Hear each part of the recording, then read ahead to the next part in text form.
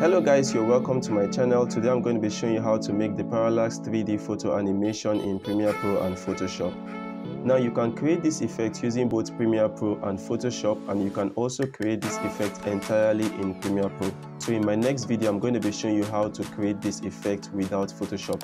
So visit the link on my description to see how to create this effect without Photoshop. So the first thing you're going to do is to select your image and open your image with Adobe Photoshop. Then select the quick select tool over here and select your object over here.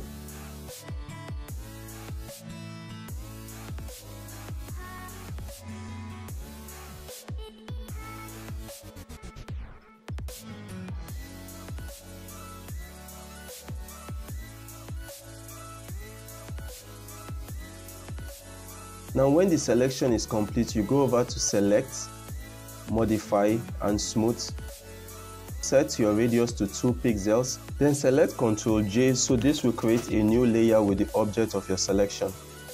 Now disable the top layer, so click on the little eye icon, hold your Ctrl button and select your top layer, so it will reselect your object.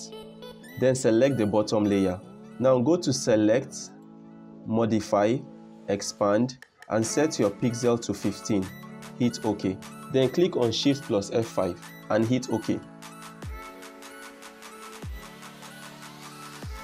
Again, enable the top layer. Now save as a PSD format.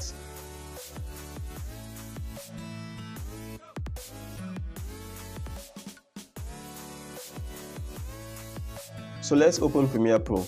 Now come over to your project panel, right click and hit on import.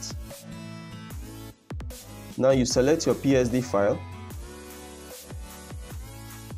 import as individual layers and click OK.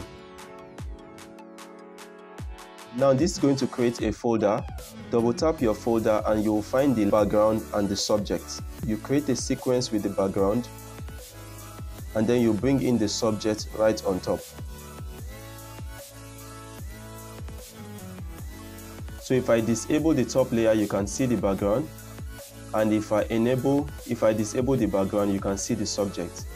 Now select the top layer, go over to your effects control, set the scale, initial scale from the beginning to 100, and move a little bit and set the scale to 110. Now move this to the extreme end. Select the background, set the initial scale to 110, toggle on. Now move to the end and set the scale to 100 and take this to the end. Alright, so a quick preview.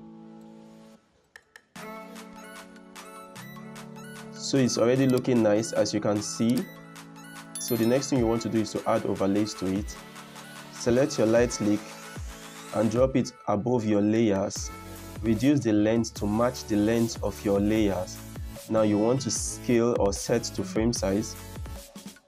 Make sure it's properly fit. And then you change the blend mode to screen. Alright guys, so if we play this from the beginning, you can see what it looks like.